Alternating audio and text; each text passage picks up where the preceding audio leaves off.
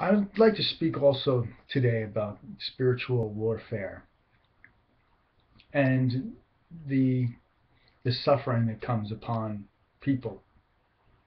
Um, I have experienced a lot of pressure on me. I can't tell you my trials, and I don't know your trials. And it seems like everything is a struggle all the time. Frustration everywhere I go. And you're like, where's God in all this? Why isn't He answering my prayers? Why isn't why has He let me fall into all of these hardships, problems, whatever they are? And we all have them. And it's very difficult sometimes when things are going haywire to rest in Him. And sometimes I think He allows this to happen. He allows us to get in a tizzy for a while until we understand that He is still there, He is still in control, and He knows and has ordained. And have you forgiven? You're mad at God because He won't give you what you want, or He's taken something away. And let me tell you something, a lot of people have fallen out with God because they didn't have their prayers answered, or something terrible happened in their life. Well, you don't know what eternity is, first of all. Second of all, you don't know the reasons. I can say that God is a just God, but God does things that we wouldn't agree with. That doesn't make Him any less God, or any less wisdom. Whatever suffering may have happened, you may find out in the end that the people that you thought didn't know God and went to hell are in heaven. Now, I don't know. I can't speak for God, and I can't speak for how you feel when you have terrible loss and you can be angry at God. The problem is that that's not letting God be God. God is a fearful God. God is an awesome God. And God is a righteous God. And God has every right to judge the earth. And if He decides to save some people, that means He's a compassionate God. Does He decide to forgive and save everybody? Well, in His wisdom, He hasn't chosen to do that. And yet I can still let Him have His place because His wisdom is higher than my wisdom. There are many people that say that Jesus Christ died for everybody's sins in the world. All they have to do is choose Him. But many people choose Him and walk away from Him. And the problem with this is this, that anybody who says that they can get to heaven by their own choice is really taking the power of Christ and making it a choice that they have, that they're finding their salvation by their own will. And you say, well, what's wrong with free will? Well, it's a trap. Because if you can choose God, then you can unchoose God and walk away from God. So if Satan has the power to deceive you, and you're trying to hold on to God by your own power and not the power of the Holy Spirit, and saying, well, I'm asking God, that's the Holy Spirit. No. You see, that would be your ability to ask God to give you the strength to persevere to the end. That's not God making and saving you through and through without you even asking Him. But any asking that you do is prompted by His power, and His power holds you and makes you persevere unto the end. Arminianism is actually works salvation. It isn't as bad as Calvinist works salvation, which is terrible. But the end result of Arminianism is not trusting in God and not being able to rest in God, making yourself try to keep yourself in the kingdom by your own choice. And this is that's the problem. That view takes the gospel out of the gospel. It is not good news if I can choose God, but I can be deceived by Satan to unchoose Him. The only way that I choose God is that Satan can't deceive me because the Holy Spirit has opened up my eyes, and in this way I accept Christ.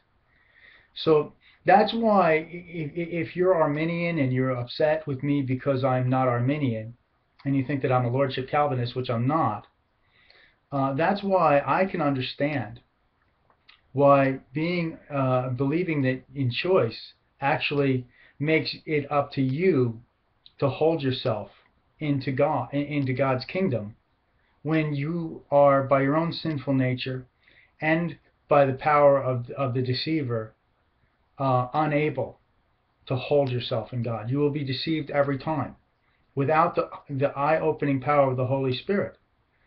Now there's all these arguments that, well, God opens up your eyes and then you choose him after he opens up your eyes. Again, I'd have to say, well, then that's not the power of God holding you in his hand. That's the power of you choosing, which is deceived. Now let me take the other idea here, that if you don't choose God, or if you think that you choose God, okay, based on the idea that you have a choice, right? But you've heard the gospel and you've decided to reject it, I would have to say that the Holy Spirit did not give you the gospel then. Because you see, if you had an informed decision, which one would you take? If you really knew that Jesus really existed and there was a possibility for eternal life with him, and you chose death, then you don't understand the gospel, so the gospel was not presented to you by the Holy Spirit, so your eyes could not have been opened. Because it's like this: would you rather die, or would you rather live forever in happiness? So these are some of the things that are wrong with the Arminian point of view. So I'm bringing these things out because, you see, I'm trying to show you that that the gospel God must be God and the gospel must be the gospel. If you believe in your own ability to hold yourself in God, then you can't appreciate God, because you can't know whether or not God gave you salvation or not. You could say, oh, well, God died for me, but I've got to pay a certain amount. I've got to make sure that I'm keep myself in the kingdom. Well, then that's not God paying for you, and that's not God keeping you. So that can cause works salvation, just like the Lordship Calvinist, which basically believes the same thing. The Lordship Calvinist does not believe in true Calvinism. The Lordship Calvinist believes that God has chosen me from the beginning, but I have to make sure that I have to do everything I possibly can do to make sure that I'm chosen, leading you to the same conclusion, that you can't trust in Christ for your salvation. You must trust in yourself. So honestly, the whole argument between the Calvinist and the Arminian is ridiculous, because you both believe, in essence, the same thing. Although the Arminian doesn't take it that far, and their Christianity is, I think, much better than the Calvinist, the Lordship Calvinist side of it, because they're nuts. Okay, but if you look at the theology on its face, neither one of them are the gospel. Because you see, if the gospel has to do with you, then you can't appreciate, how can I love God if I don't know if he saved me? Oh, I praise you, thank you, Jesus, thank you, God, that I have a chance to get to heaven. But I know that I'll blow it, because I know my own sinful nature. I don't know that I'll make it to the end. I don't know. What does this do? It puts you in chains, ladies and gentlemen. The chains of not being broken because you don't believe in the Christ. So both ideas, even though you don't understand them both, are antichrist. Although that's not the way you practice it, because you believe in salvation, you believe in all this kind of stuff. But you have to understand where that theology leads. It leads to slavery under the law, because then it leads to you not being able to love God, because he might love you first. You have a chance to get to heaven. All you have to do is follow. He said, follow me.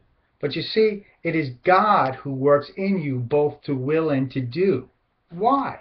Because if God is not working within you both to will and to do, then it's your choice, and you will be deceived and lose heaven. And then you'll always not be able to trust God because you don't know whether He saved you or not.